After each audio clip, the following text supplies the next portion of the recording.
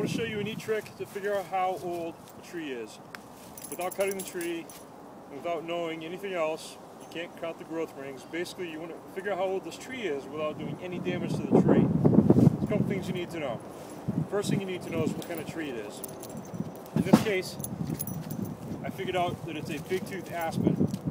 I'm not going to tell you how I figured that out, but based on my infinite knowledge. Anyways, second thing you need to know. What is the growth factor of that tree? Each tree has a different growth factor.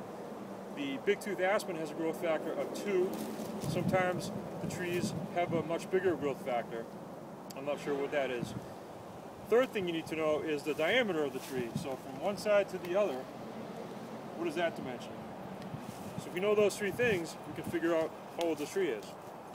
We always want to measure the tree off the ground about 4.5 feet. So right about this point is about where we're going to measure it.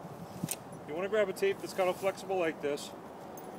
You're going to wrap it around the tree 4.5 feet off the ground. And I've got about 49 inches. So to figure out the diameter, we're going to take the 49 inches and we're going to divide that by pi. If you've taken math high school, you know that pi is about 3.14.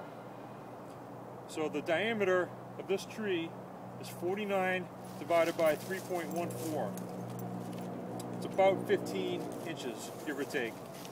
Now we know the growth factor is 2, so we're simply going to take the diameter, which is 15, and multiply that times 2. And that's going to give us the age of the tree, approximate, give or take. So right off the bat, we know this tree is about 30 to 32 years old. That's it. It's real simple. All you need to know is the growth rate, the diameter of the tree, and what kind of tree it is. Oh, of course, you're going to need one of these. So have fun. Go out in the woods, start measuring trees.